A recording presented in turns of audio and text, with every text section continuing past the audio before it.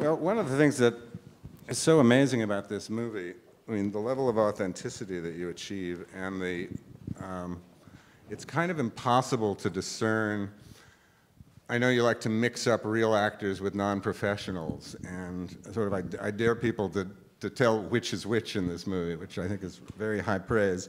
I'd be interested to hear what it's like both for you as a director, if there's a certain way you like to work with actors and non-professionals at the same time, and what it's like for you as cast members, how different that is, or not different from just working with other professional actors, and how you have to adapt to that.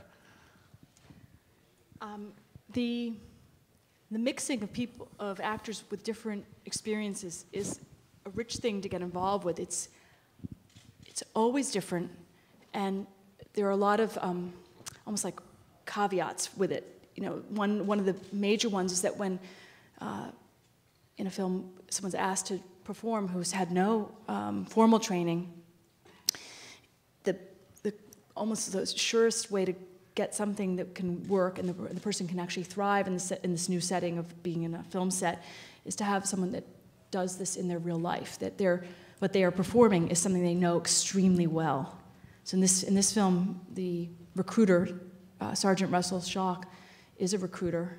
So he was performing something that he is so steeped in, that he has a profound sense of how to ask these questions, how to deal with people in the age range of Reed Dolly. He knows the rules and the true wording of how the Army phrases and its requirements. It's, you know, same thing I was thinking when you get someone like a public defender to really play themselves. Whatever state you're in, whatever county, that public defender will never have to memorize what's a Class B felony or they'll know.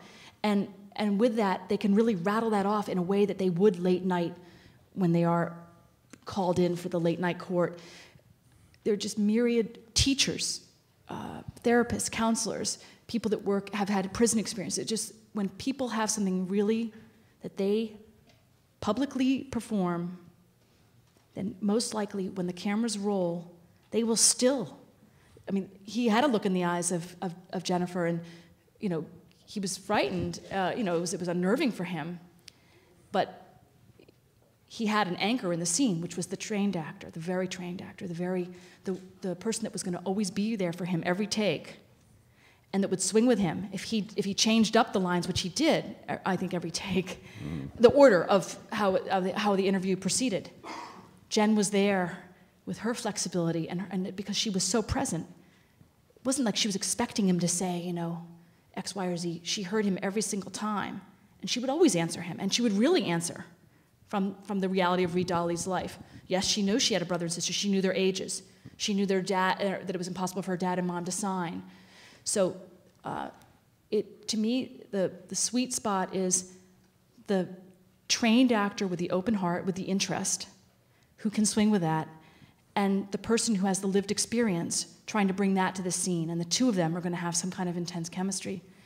Often, it can backfire. Someone who can perform those in everyday life, when the formality of the set is assembled, the quiet occurs, rolling is called.